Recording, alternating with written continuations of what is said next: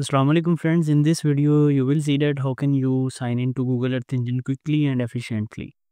So first of all, just write Google Earth Engine in your Google and then go to this website.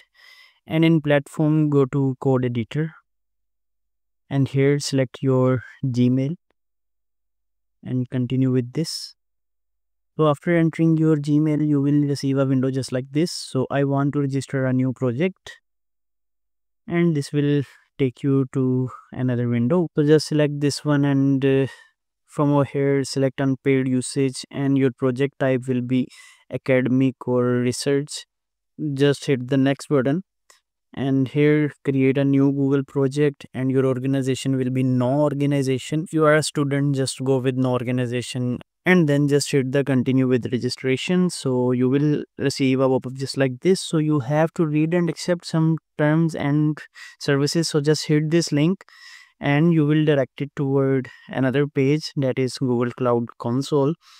So in this page, just wait for a while and you will receive a window just like this. And then just in this term and services, just check this one and agree and continue.